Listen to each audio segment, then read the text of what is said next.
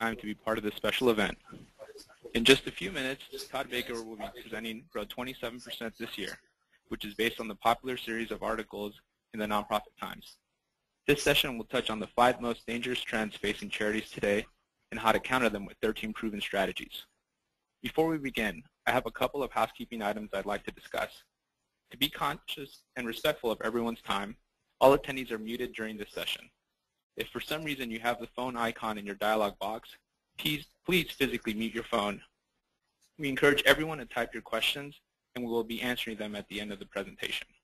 Also, please note that your dialog box will minimize by default after a few minutes, but you can expand it by clicking on the orange box in the upper right-hand side. We are scheduled for an hour, but we will leave time at the end open for questions and answers. At this time, I'd like to present Todd Baker, Vice President and Senior Strategist for Grizzard Communications Group. For over 25 years, Todd has helped some of the top charities in North America, assisting them in development of mission-driven marketing strategies. Todd is the author of a popular blog book, orgmarketing.com, and has also authored the free ebook Nonprofit Websites, which has been downloaded by tens of thousands of charities in more than 15 countries.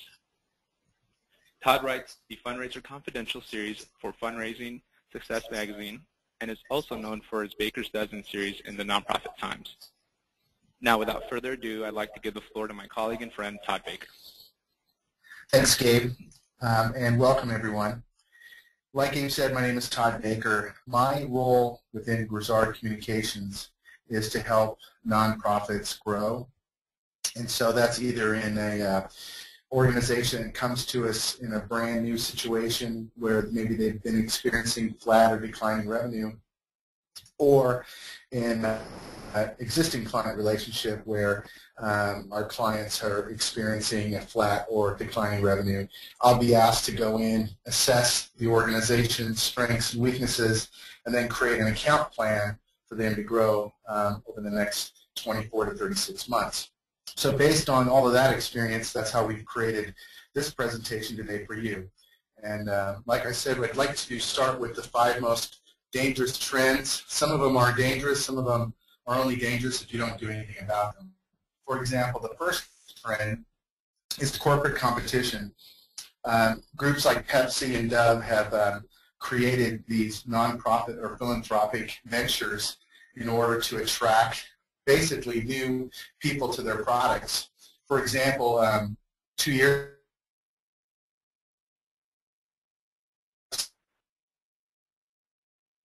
normally do for the Super Bowl, and they said instead of creating a moment, they want to create a movement. And now they have 28 million people engaged in their refresh program. Dove, they are about helping young ladies, inspire them, and provide better self-esteem. And the interesting thing is that when people have given to this campaign, they know that they're giving to Dove. So all this to say is that as the nonprofit sector, we really need to step up our game. Certainly we're not a Fortune 500 company, and we don't have the budgets like a Fortune 500 company, but we really can't, we really can no longer just ignore the fact that being donor-centric and customer service-oriented is critical in years to come to be able to compete with the corporate competition. Trend number 2 is this concept of yesterday's marketing, where a lot of people think, well, if we can just tell people how great we are, then that'll convince them and we'll join them. Well, that's yesterday's thinking, yesterday's marketing. Today's marketing is getting other people to say how great you are. This slide here shows a consumer trust factor, and all of these indicators are much higher than your own marketing and communications, basically what you say about yourself. So if you even look here at the very bottom, where it says reviewed by a blogger, over 22% would believe a blogger that they don't even know and have little confidence in over your own marketing hype. So we need to be understanding who these thought leaders are around your specific cause and reaching out to them and getting people to say good things about who you are as an organization. This is by a New York economist, Paul Zak. He said basically he's discovered for the first time that social networking triggers a release of generosity trust chemical in our brains, and that should be a wake-up call for every company. I often get asked, should we be on Facebook? And I always say there's 500 million reasons why you need to be on Facebook. There's 500 million people on Facebook, and so to be able to find like-minded people to attract to your cause, they're there. And so you need to be there, but not just there. You just don't need to have a Facebook page or a Twitter page. It needs to be incorporated and integrated in everything that you do and who you are. Another trend is this donor-centric marketing or concept. And one of the things that we've done at Grizzard recently is we analyzed 49,000 people who got this direct mail appeal. Only 67% of those responders gave through the actual mechanism, the return device in the direct mail. So that means 33% of the gifts and the response came in different media. So what's important in this aspect is that if you're measuring just single channel at a time, then you might be making wrong assumptions that the direct mail is not working, or that maybe it's not working as it used to be. Whereas you can see that almost half the revenue here came in through other channels. So, for example, I recently had a client that said, hey, our direct mail is down by $250,000. So I asked him, what about your overall revenue? And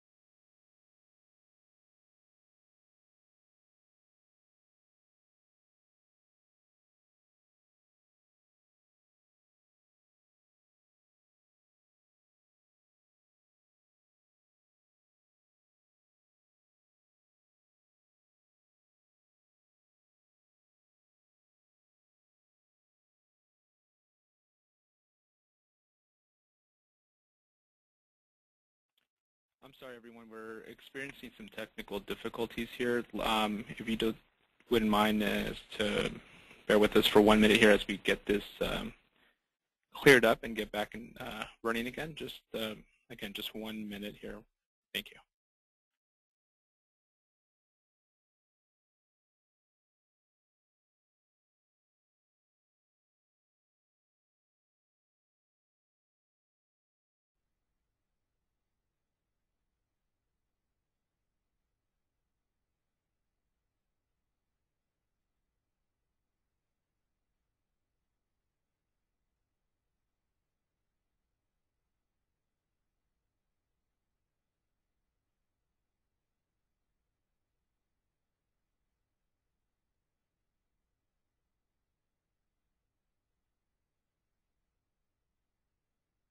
or downward, and it may not necessarily be channel specific any longer. That's an old way of measuring direct response. Today it's campaign focused, all the different touch points, and then collectively how did they do.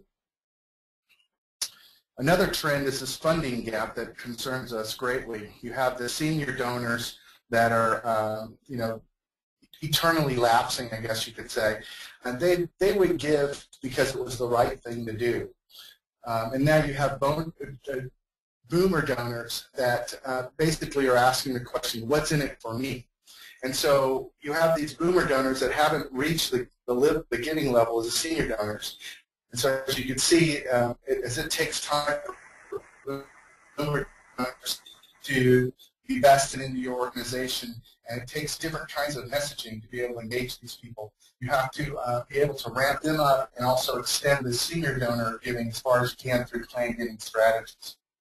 The more that you can close this gap, the more money you will realize and the less decline in revenue that you will realize. Trend number 5 that concerns me greatly is this growing number of family foundations. Many of the major donors are forming these family foundations to focus their giving because they're losing faith in charities, and they're looking for true partnerships, and they want to maximize their tax benefit. Here's a quote from a donor in Chicago. She said, "I really became frustrated with the fact that all I did was write a check after check to this charity or that charity without really feeling like it was part of me.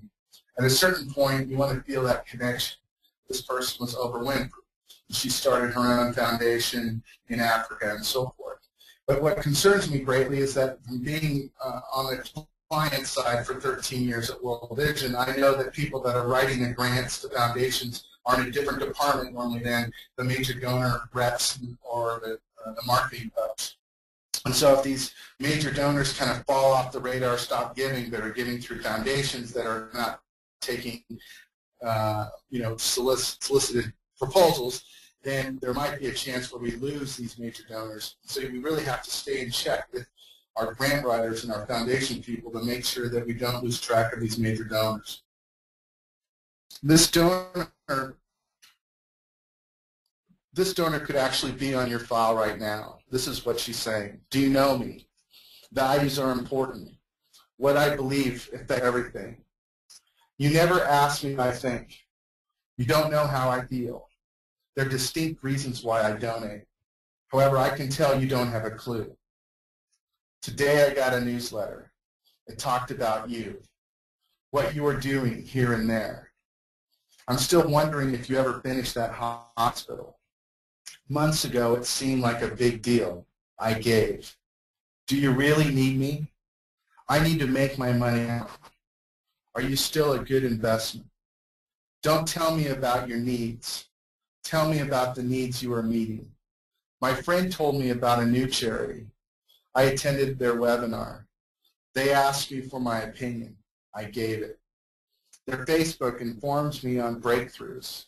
I heard about one of yours by then. I was impressed. I gave.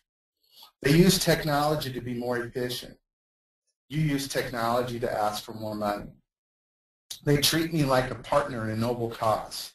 You treat me like an ATM machine. I haven't stopped giving, just to you. You have to understand that your legacy does not guarantee you a place in the future. All of these brands and products that you're seeing right here existed 18 months ago, but no longer do. So what that tells me, and some of them are nonprofits that you'll notice, so what that tells me is that we really have to stay on the forefront. We have to think big because donors are about big visions. You know, stop testing blue versus red. That's not big. You've got eliminating homelessness, curing cancer, eradicating HIV/AIDS. These are all big visions that people want to be a part of. On how to present a vision. We have to stop tricking donors into reading our materials. We have to stop just throwing everything at them in the kitchen sink and hoping something sticks and hoping there's one thing that they care about most, and that we need to really understand that because they only did one thing about you, but you don't really know what that is. You have to, through research, understand what your donors care most about, and then parrot that back to them each and every time you communicate with them. You have to stop implementing everything you read and hear at a conference, of course, except for this webinar. What you want to do, you know, sometimes I talk to people and they say, yeah, we went to this most recent conference, which I'm saying conferences are good. You just have to understand on how to implement what you hear. You know, some people say, well, we tested blue versus red and blue won. Well, what if you're the American Red Cross? You know, that doesn't translate. So just be careful when you hear certain things at conferences, you know, that you can't just wholesale make a change.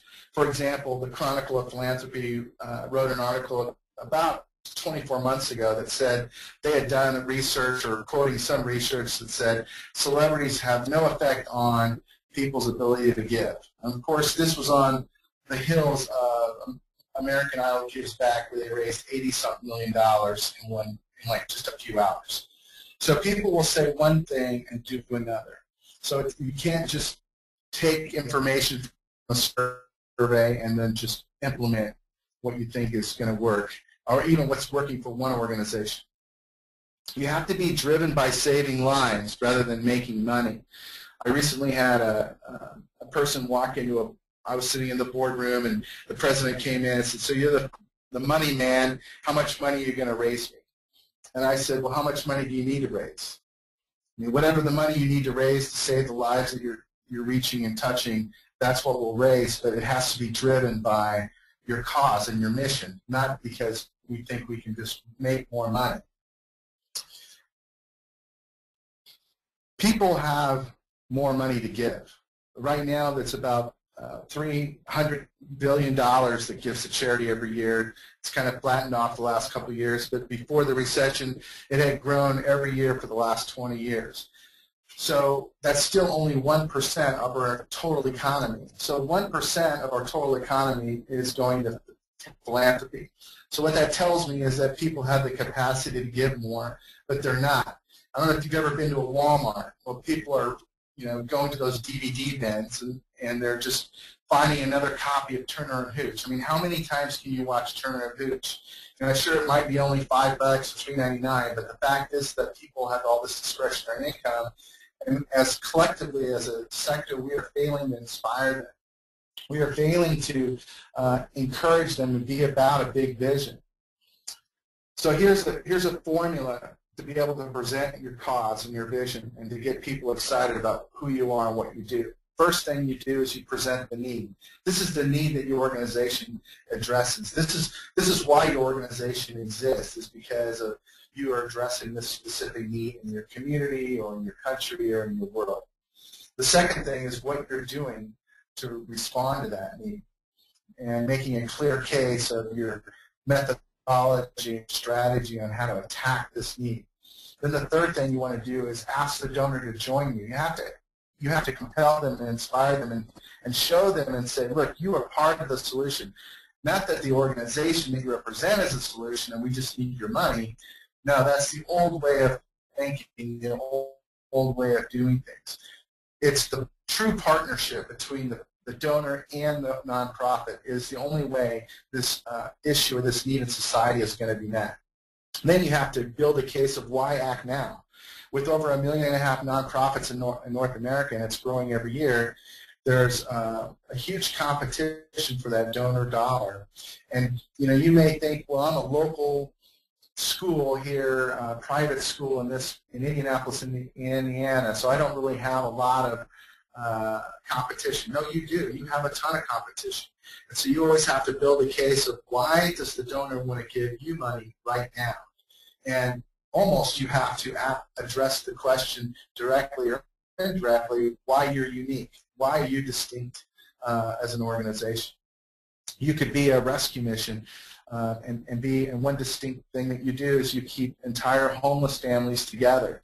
And so if that's the case, if you're the only rescue mission in your community that does that, by letting people know in your communication and marketing by saying, hey, we're the only rescue mission in town that keeps entire families together. You're not saying anything bad about the competition. You're just stating a fact, and you're building a case of why donors should give you money over some other shelter or other homeless group. And then what most people don't do well is basically tell a story of what would happen if you didn't exist. If you never existed, or if this specific need is not addressed, what's going to happen? So that takes some thought, that takes some creativity, but it's also good to be able to let the donors know that's part of building the case. If we are not here, you don't want to say, well, I guess everything would just be going on as normal. No. If you're not here, if you're not doing what you're doing, what's going to happen? It's probably not going to be positive.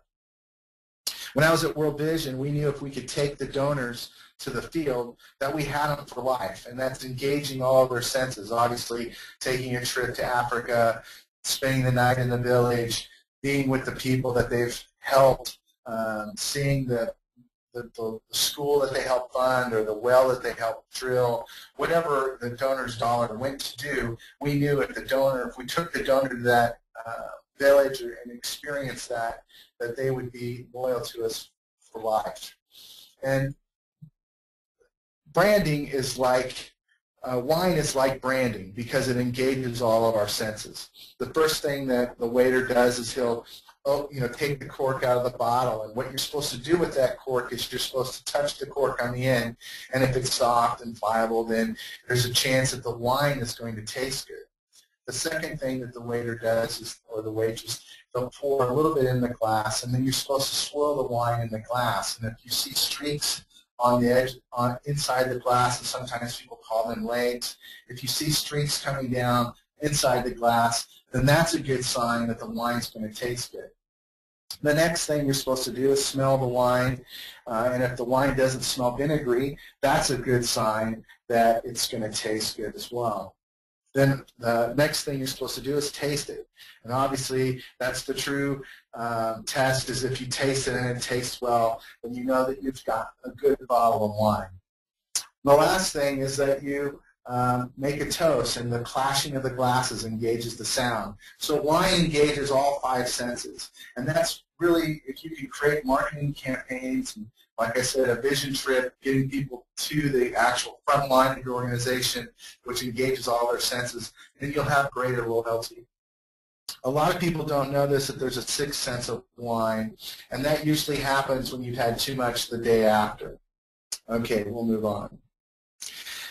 I want to encourage you to stop being so excited when you get an 8% response rate to your marketing campaigns.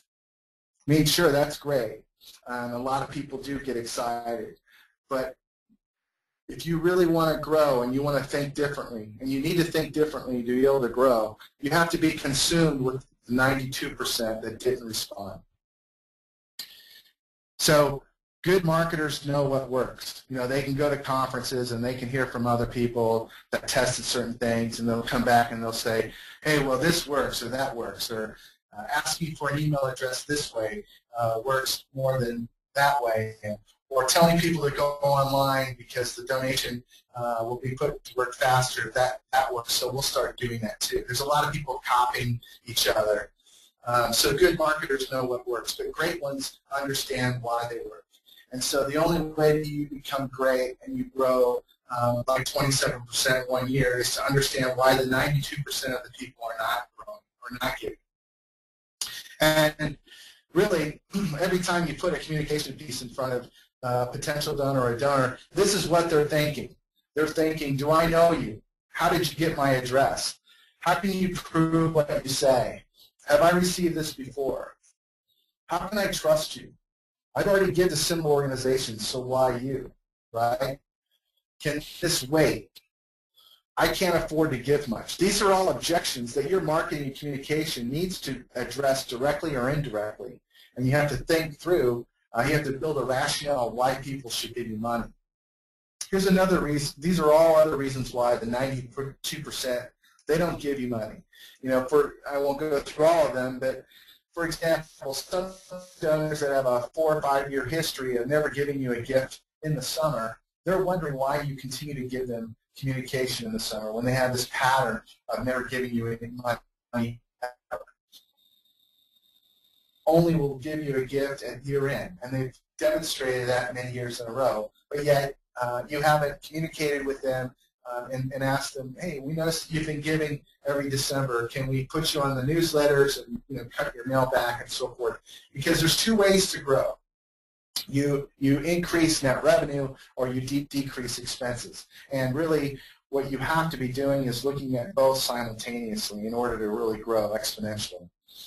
Some people only give money when you've had an event.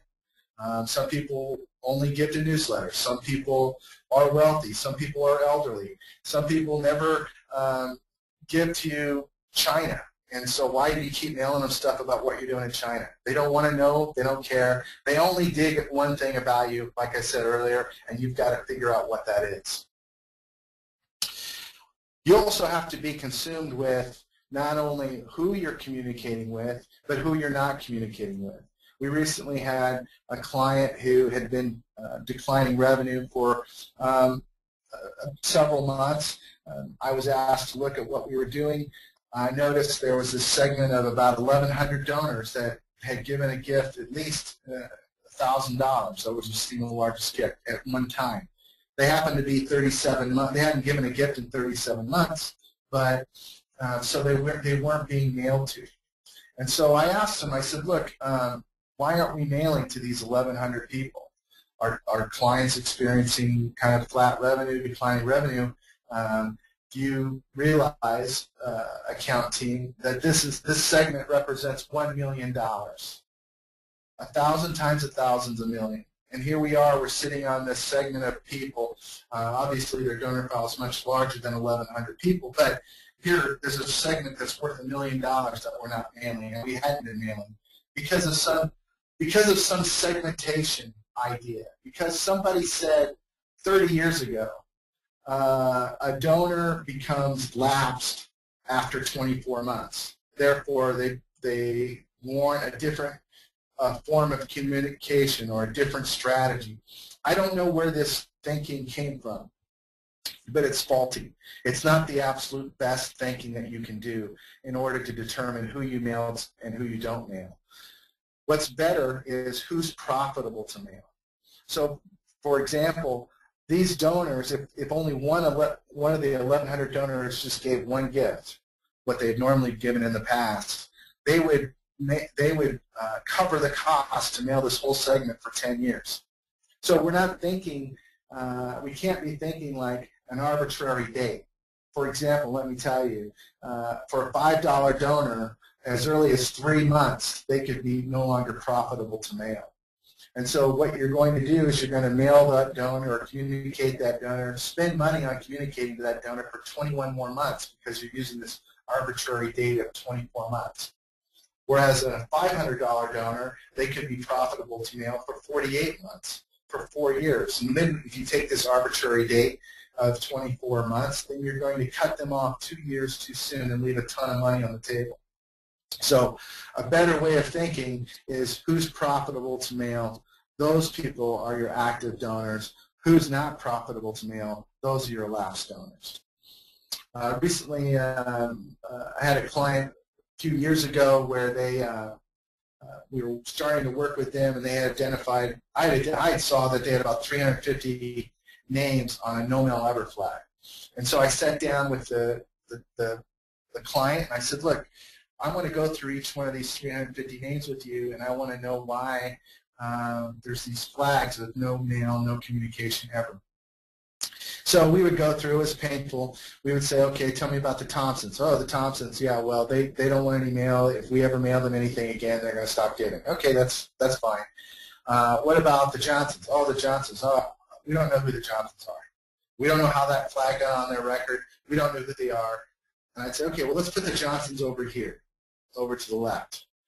And so we went through each name like that. We came up with 37 names that no one could say, yes, those names, we know for sure that they're certain that they don't want to get any communication. So those 37 names, they ended up getting a letter. And we said to them right up front, we know we promised to never mail you, but the need is so great, and we're going to mail you this one time. Those 37 donors raised $453,000. And the Nonprofit Times wrote up a case study about this program. Now, I will tell you this, to be fair, there was one gift in there for $400,000, which is an anomaly, of course. But the fact is that the other 36 donors raised $53,000, which is pretty amazing. All that to say, we would have never even gotten a dime if we would have continued on with the strategy that had been in place before we got there. So you need to be thinking and understanding who are we not communicating with and why. Again, this is part of the 92%. Understanding of why the people that you are communicating with are not giving, and then people that are sitting on your file, These are just assets sitting there, like that $1 million segment, just not being communicated with. These are assets that your client has or the nonprofit has, and you've got to say, how can we utilize all of the assets and leverage everything that we have at our disposal? Recently, there was an organization that had 58,000 lapsed donors. So how do you know in a prudent way? You know, we've been communicating with these names, and they're no longer profitable to mail. So how do we know who's ready to raise their hand? If you can't telemarket these people, if you can't do something, create a handwritten package, some of these strategies that we know that work the best to reactivate a lapsed donor, you know, how would you know what to do and who to where's the cream, I guess I could say, that you can skim from the top of these 58,000 names? Because not everybody is in the same situation. Some people, you know, obviously are ready to give again. And I will tell you, if you've ever done any focus groups with your donors or been involved with focus groups, you'll know that donors, they don't label themselves. You know, you're sitting behind a two-way mirror, and you know that donor sitting in there talking to the facilitator hasn't given a gift to your organization for 4 years. But when they're asked, hey, are you a donor of this organization? They'll say, oh yeah, I give to them. So they're not labeling themselves as a current or lapsed or active donor. These are labels that we've put on them, but that's not the way they think. So there are people out there that are ready to give you a gift, but you got to know who. So what we've done is we have a lifestyle segmentation strategy, and not to get really complicated here, but people that are we call a multi-year donor. These are donors that have given 3 years in a row to your organization. Those tend to be your very best and most loyal donors. Well, out of these 58,000 names, there certainly could be ex-multi-year donors. So how does a person become an ex-multi-year donor? Well, they once had given you a gift in 3 years in a row, but maybe for the last couple of years or 4 years, they just stopped giving you a gift altogether. So that's a good place to start in reactivating lapsed donors for people that are no longer profitable to mail. And obviously, you want to always be mailing your major donors, people that have given you a gift, a significant gift in the past. And like I said already, just one gift from any one of those major donors will help cover the cost to mail those donors for years to come. That's why you keep mailing those people. You may only get one gift every time you mail your major donors, and it could be a $5,000 gift. But I guarantee you would have not gotten that $5,000 gift if you didn't mail that group. One of the things that you have to understand is in metrics, there's a lot of good applications, good software programs that are producing reports. But you have to understand that knowing what to measure is just as important as getting the metrics right. A lot of groups are using short-term metrics to make long-term marketing decisions. Let me give you an example. This is a graph that's called long-term value by first gift. We've analyzed and proven that there's a direct correlation with the donor's first gift and their long-term value to your organization, which makes sense, I would think. You know, if I give you $100, my value over 3 years or 5 years is probably going to be greater than the person that gives you a $10 gift initially. This graph, let me explain what it is. On the left side is the cumulative value. It starts at 0 and it goes all the way up to $800. The numbers on the horizon line are the number of months since point of acquisition of this donor. So it goes out from the first month to the 37th month, so 3 years. And you can see these lines all represent groups of donors. From 1 penny to less than $10, $10 to less than 20, 20 to 30, 30 to 50, etc. And it goes all the way up. And you can see what I just said, that depending upon their first gift, there's a direct correlation with their 3-year value. That in this particular situation, all the donors that gave less than $20 initially, this organization never broke even.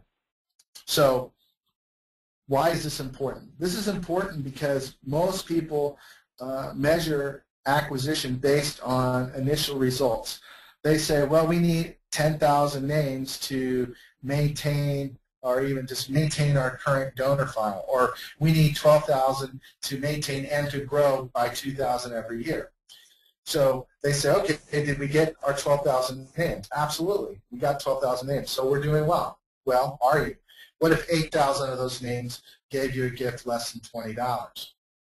What ended up happening is you ended up losing money over 3 years. And this doesn't even account for the cultivation costs. This is just point of acquisition. So you could see that when you acquire a low-value donor, it actually costs you more money. So what many organizations are doing is lowering their ask amounts in acquisition.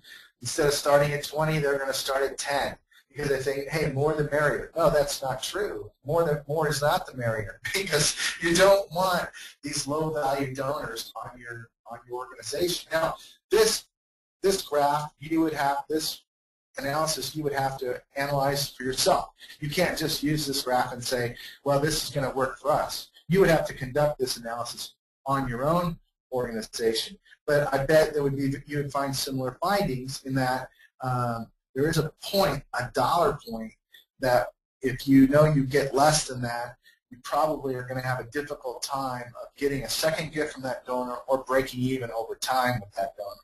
And the key is to understand that price point, I'd say. And for this particular nonprofit, it was $20. So you don't want to be lowering your ask amounts lower than, you know, that price point that's going to be a positive donor and a quality donor. So it's really about getting quality donors over quantity donors. That's what you want. Here's another example. It's called long-term value by list. And these are 10 rented lists. And again, the cumulative value over is up to $200. Then the horizon line is the number of months since point of acquisition. Now, why is this important? This is important because if you can see the very worst line at point of acquisition, the worst test list, ends up being the very best donors over 37 months. But if you're only looking at, if you're only saying, how do we measure our lists? And all these lists represent 10,000 names each. So you're trying to understand, okay, how do we find new lists? How do we roll out with more potentially like-minded people to organization? Well, if you're looking at this initial result and you're determining what lists are in, and you say, well, okay, the green list at the very bottom, it was the worst performing list. We will never rent that again. If you're only looking at the initial analysis, unless you're doing this kind of analysis, you're not going to know that you're throwing away quality lists and actually keeping and rolling out lists that are marginal or even worst performing lists. Because you can see the highest performing list ends up being about a marginal list in the middle of the pack. And you could say, well, this was the best performing list. We want to roll out. Maybe there's a universe of 200,000 names. And so you're spending all this money on these marginal lists, these marginal prospects, when all the time you've abandoned the very best quality names. So, you know, you're probably thinking, well, how do we know this? Do we wait 3 years? No, you don't wait 3 years. In about 8 months, you're going to make those decisions when you're going to rent lists again. So if you look at the 8th month here on this graph, that's the line between 7 and 9, you can see that green line, though it's not surpassed all of the other lists, though it has moved up significantly, that you probably would at least, at a minimum, retest the list. You wouldn't abandon it altogether. And then if you look out 16 months, then you could see, wow, that green list is now the second best list or tied for the second best, and you would say that list we need to roll out. So the key is, and I'll just leave this with you, you don't want to be making marketing decisions off information that's older than 6 months. So if somebody presents a marketing plan and says, look, this is what we want to do, and you say, well, how did you come to that conclusion based off what?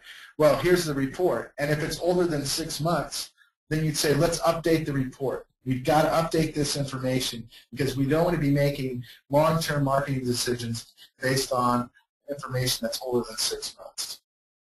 And we had a client, when we first started working with them, they equally did acquisition, $250,000 in each one of these seasons. And we just intuitively knew that you can't be generating the equal amount of quality of donor in each one of these seasons. So we ran the long-term value by season and realized there are a significant difference between fall and winter, and so we had recommended moving the winter money into the fall, and it makes it a lot easier when you have this information to know, like, we want quality donors, we want the best quality donors.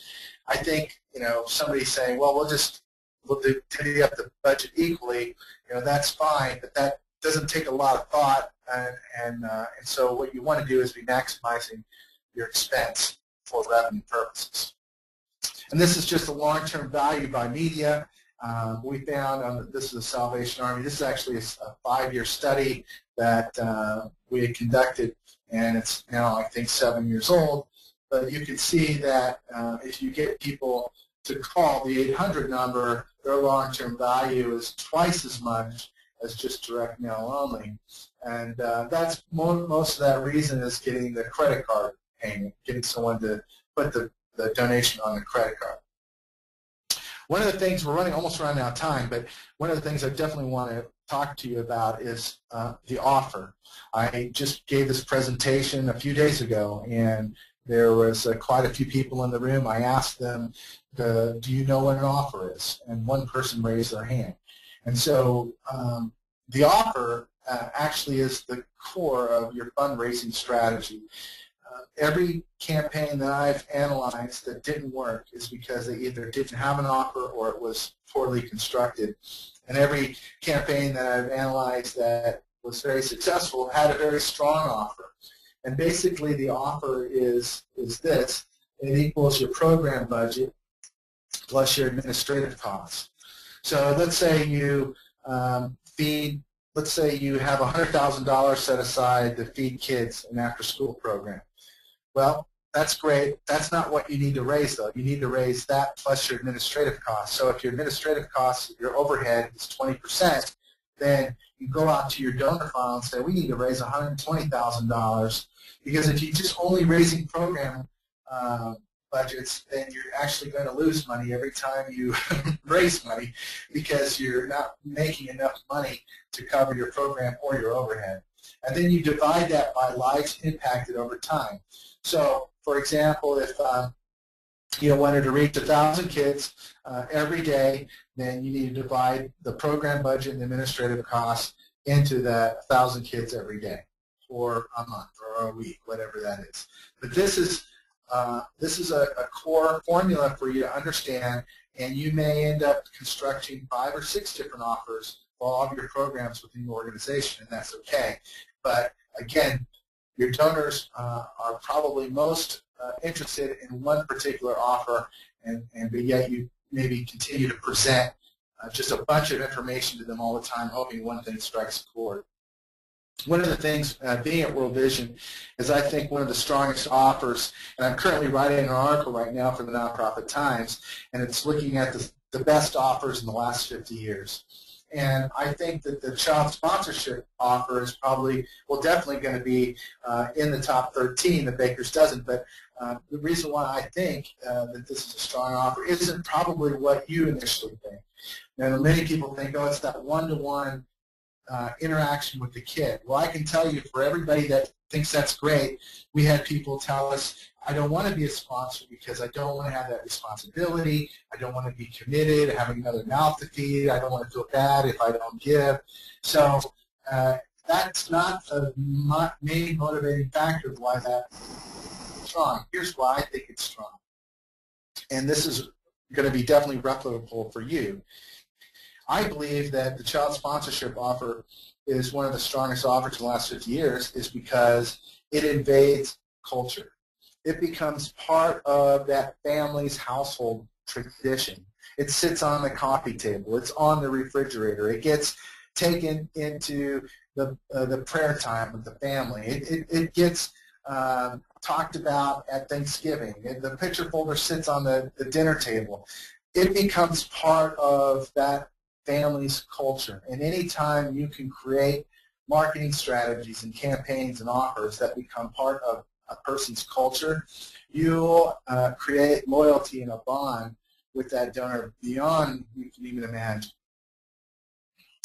Another issue that I think, and we're going to wrap it up pretty soon so we can get these questions in, but another issue I see right now is how we write, and one of the things I do for our organization is I'll look at creative that from organizations that are having issues and they're wanting to become clients, and so the first thing I do is I look at their creative and I analyze from what perspective, what point of view are they writing this from. This is from a movie, The Shipping News, and Kevin Spacey is wanting to be a reporter, and so this gentleman's telling him, look, here's how you become a reporter. Let me give you some advice. Look at the horizon and tell me what you see. Give me a headline in a sense. Kevin Spacey says, horizon fills with dark clouds. And then the older gentleman instructs him, no, it's imminent storm threatens village. And Kevin Spacey says, well, what if there is no storm that comes? And then his reply was, village spared by deadly storm. So that's kind of humorous. In that movie, it's really funny, but it's one of those things where when I look at creative and how the perspective of how we're writing or how other groups are writing, I'm really take a critical eye, because one of the things that we want to do with donors is build empathy and sympathy. Recently I was reading some creative that an organization had been doing. They weren't a client yet, but they didn't know why things were flat and declining. And so I read, and they work with the homeless, so I read some of their headlines and their stories, and this was a headline out of their newsletter, I'm addicted to drugs.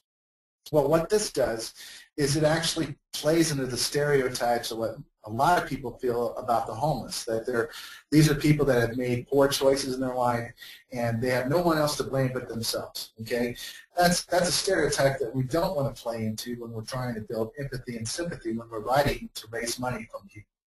So when I read the story, about 3/4 of the story into it, this person was a Gulf War veteran. And to me, that's what you lead with. You lead with the fact that a war hero still battles. Because what does that do? I mean, it has integrity. It's still part of the story. It's just what do we lead with and what point of view do we write from? And we want to build that empathy and sympathy.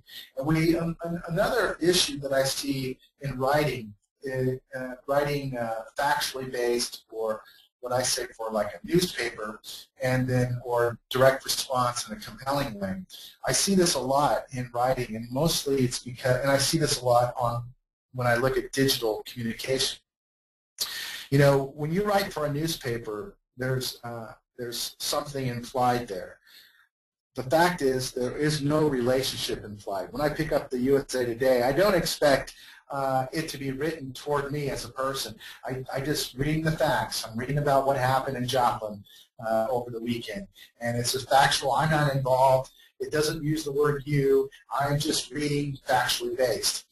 But in direct response fundraising, you're writing to a person that just didn't give you money, but that they actually are a critical element of why you were successful as an organization. And so writing in a compelling way and an engaging way that says to the donor, you've done a good thing, and let me tell you how you've done this.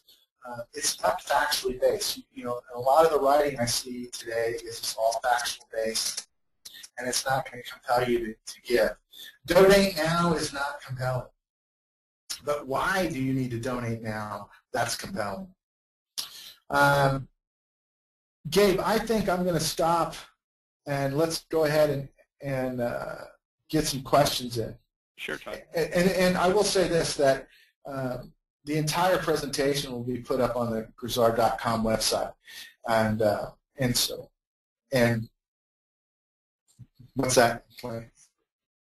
Oh, okay. I'm going to scroll down here and skip a lot of stuff. But do we have a question? Yes, we do. Todd, well, thank you so much for walking us through this, and a lot of powerful and informative information for all of us to look through. And I'd like to, thank everyone for bearing with us as we went through some technical difficulties there, and I realized that the audio quality wasn't up to par as to what we were expecting, but I hope that things weren't too bad to understand, and I hope that when you receive a copy of the presentation, you could go back and refer to any part of Todd's presentation you like to. Yeah, and feel free to contact me directly via email if there's a slide that you want me to go over with you at an individual basis. I'd be more than happy to do that. Great, thanks. Now I'd like to take a few minutes, and there's a couple of questions that came up during our session. The first one being from Chris Valetti, and I apologize if I am mispronouncing your name, but he asked, what advice do you have for smaller outposts of larger organizations? Should we make out a marketing plan and things like that? So I think he's really speaking to maybe some of the smaller regional offices, maybe of a larger, bigger organization, or some things of that nature. Well, I think that if they're an affinity group or a separate 501c3, or if they're a chapter of a larger national headquarters, one of the things that you want to make sure you're doing is staying in step with the national office, if they're creating materials or video or some things that as a regional or local based chapter that you couldn't simply afford to do, make sure you're leveraging all that communication and staying in step there, especially if they're engaged in some kind of advertising campaign that's building awareness about their organization. So you want to leverage that as much as possible. But where a local group can be a lot more effective than some national office that's trying to manage an entire country offices is in your major donor program, making sure that you those donors that have given you a gift, maybe $500 and above or $250 or above, that you know every one of those, and that you've invited them down to your office or invited them to where your organization is doing its work, and making sure that you know them well, because that's something that can't be done from a national headquarters perspective. And once you have a bond and a close relationship with those major donors and that affinity that's strong with your local office, and they're probably engaged because of the locality of the organization, then that's the number one thing that you should be doing. All right. Well, thank you, Todd, and I hope that answers your question, Chris, or maybe touches on some of the things that you need to be doing. Next on our list is a message from Vicki Grove, and she was asking, what are the pros and cons of a print newsletter versus an e-newsletter as far as donor response is concerned? Well, one of the things that you have to understand is that we're not in an either-or society anymore. We're in a society of convenience, and you want to offer both, because you have some donors that like the print version. A lot of donors will tell you, I just love to sit down in my chair and hold this thing and read it at my leisure, as opposed to when they're at work and they get an email in their inbox, they're just trying to rush through content because they're trying to, even at night when I'm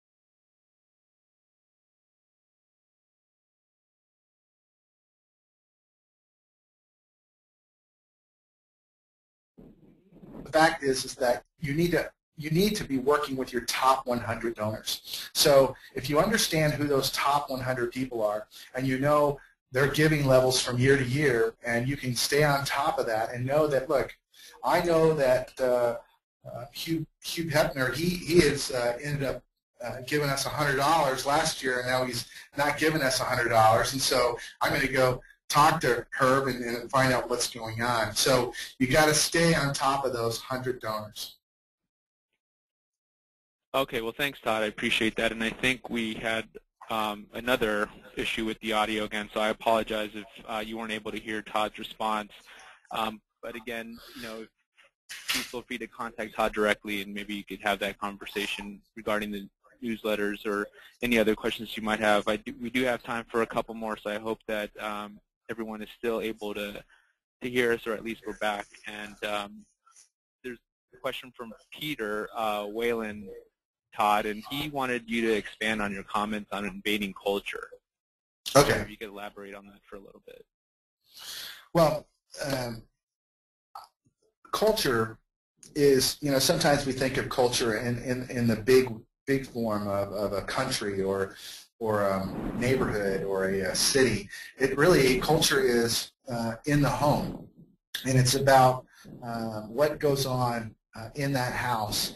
And if you can create campaigns or strategies that become part of it, and I say the word invade, but really it's really becoming part of that culture. Maybe it's giving them three or four ideas on how to use your marketing piece. Sometimes that works very well, where you say, look, we're giving you this involvement device, and here's what you can do with it. You can, when your family has dinner, make it part of your nightly meal or morning meal, or have your child take it to school and do a show and tell or whatever, but giving them ideas on how to use your marketing piece and your communication piece as part of their culture will help you as well. Will help the donor understand, like, well, what am I supposed to do with this? Okay. Well, thank you for elaborating on that. And I think we just have time for one more question. I apologize.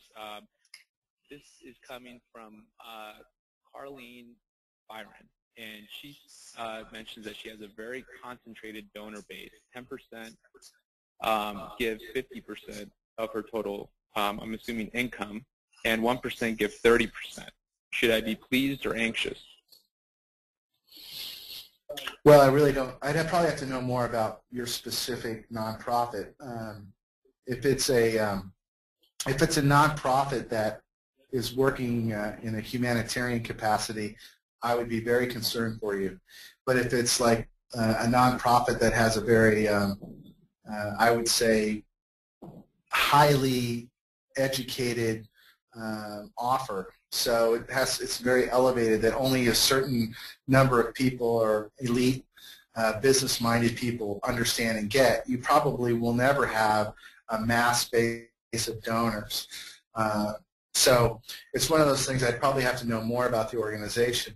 But typically, that's not a healthy mix. But I don't want to jump to that conclusion without knowing exactly what they're doing as an organization. Okay, well, thanks, Todd, and I appreciate your time and everybody's time.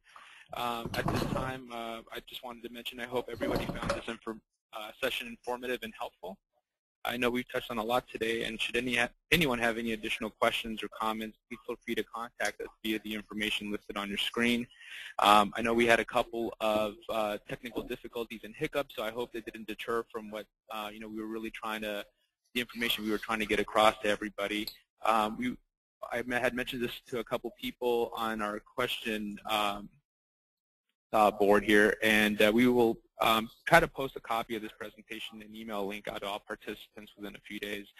This will allow everybody to go back and reference any part that was missed or anything you want to go back and look at and reference. And again, feel free to contact us with any questions that you might have regarding those parts of the presentation.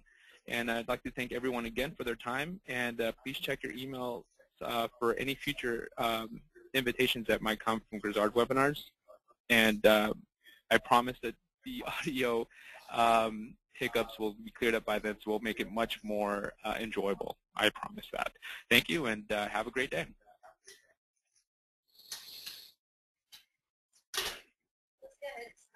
Am I out?